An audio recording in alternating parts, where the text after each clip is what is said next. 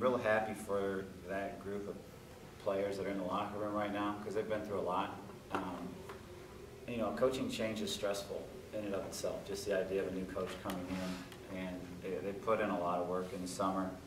And when kids work hard and you see your kids working hard every day, you just want to see that pay off, and you want to see them have some success. So I think that's probably the happiest part of it. I think we've been playing exceptional practices and stuff, and just getting to know our team and, you know, moving the ball around, whereas last year, you know, we had 5 freshmen. So I think just them, you know, having a year to mature and us as a team mature, I think that helps us with moving the ball around and really getting to know the offense. They were awesome. I mean, they were awesome. They were at 9 assists and no turnovers tonight combined. And, you know, we talk about those two a lot together. We almost never talk about just one or the other because it is, I think part of the reason they're so effective is the combination of the two of them. And that they provide, they constantly put pressure on the defense to guard them and keep them out of the paint. And then at the other end of the floor, they generally do a pretty good job of guarding.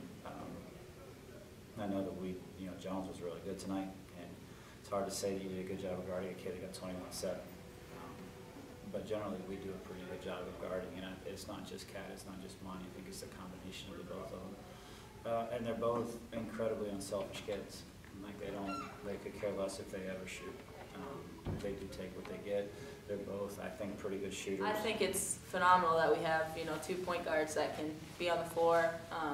You know, I can come on the game and nothing drops, and she can come on the game and nothing drops. So I think, you know, that is something that is really helping our team right now, and we can play as hard as we want to because we both have confidence that when one of us gets tired, that the other one won't, you know, drop the style or the pace of the game at all. So I love having her as another point guard. You know, we keep our confidence by acknowledging the fact that we are 6-0, but we also know that ECU is a great team, and, you know, at any point we can't get too cocky, we can't get too confident because we still have a lot to prove, and, you know, at any time we can start going downhill.